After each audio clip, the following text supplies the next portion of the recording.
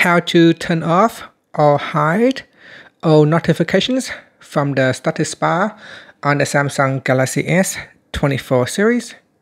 First, tap on the home button to go back to the home screen. Then on the home screen, swipe down at the top and then tap on the settings icon. Next, in the settings page, we then scroll down and tap on notifications. Next, go down to the bottom and tap on advanced settings. In advanced settings, tap on show notification icons. From the pop-up, tap on none.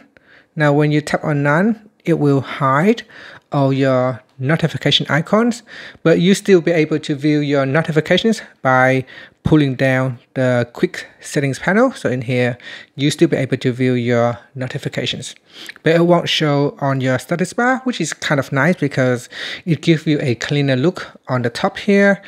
Sometimes you might have a lot of notifications and it can fill up all the space here. So sometimes you may want to hide it. And if you tap on it, you can turn it on by choosing all notifications or treat most recent. And that's it. After that, you can tap on the home button to go back to the home screen. Thank you for watching this video. Please like and subscribe to my channel for more videos.